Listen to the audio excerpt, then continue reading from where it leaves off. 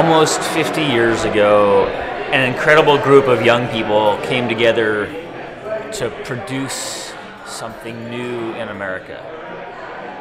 And that was NPR.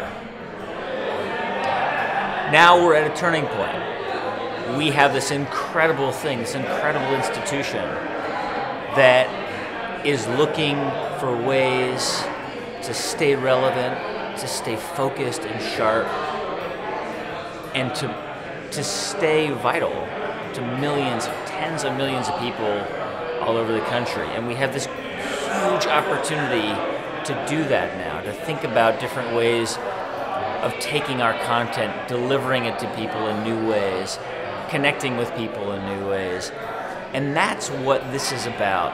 It's our time now. It's our time to take hold, to take the torch, and to innovate, and to think about how we're going to inherit this amazing institution and make it even more relevant, even more vital for the next 50 years. And that's what this Generation Listen is going to have to do.